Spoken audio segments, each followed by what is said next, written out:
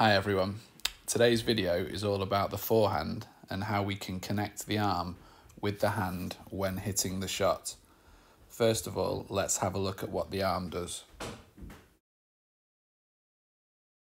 So when hitting the ball, the first thing the arm has to do is take the racket back. So there are a few different ways players can do this. The racket can go back into the slot, it can be taken back directly behind the ball, or it can go down slightly. So my preference is to take the racket back into the slot position. From here, the arm is going to be the driving force behind hitting the ball.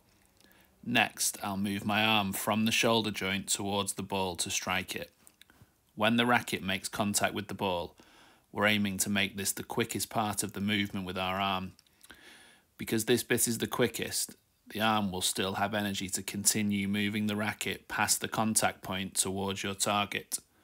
When the arm has finished its journey, it will most likely end up somewhere near your shoulder on your non-dominant side. So what is this movement with the arm actually doing to the ball? Well, first of all, it's making the ball go up and over the net, particularly if there's a little drop with your arm before you hit the ball. Secondly, and most importantly, it's providing the hit and power of the shot.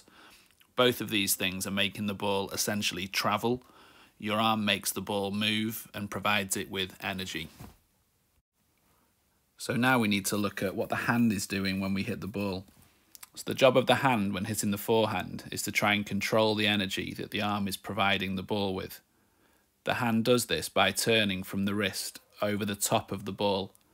This will help to bring the ball back down by making it spin or rotate.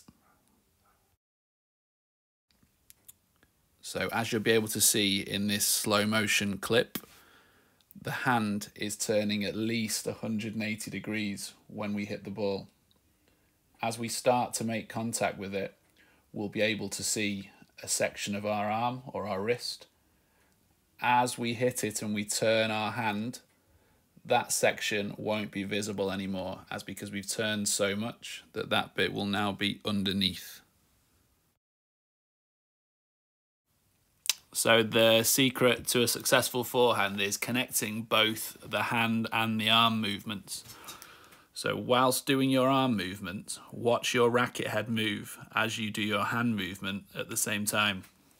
So we should be aiming to start our hand movement around about the time that we touch the ball with our strings. Next, we're going to go through a trial and error process. So when putting both of these movements together, it's important to pay attention to where your bad shots are going. Are they hitting the net or are they going long? If they're hitting the net, then you might want to try and drop your arm a bit lower during its movement to hitting the ball. You may also want to try and start your hand movement a fraction of a second later. The earlier you start your hand movement, the more of an effect it will have on where the ball goes. The later you start it, it will be less effective on bringing the ball back down into the court. If they're going long, then you might want to try and drop your arm a bit less during its movement to hitting the ball.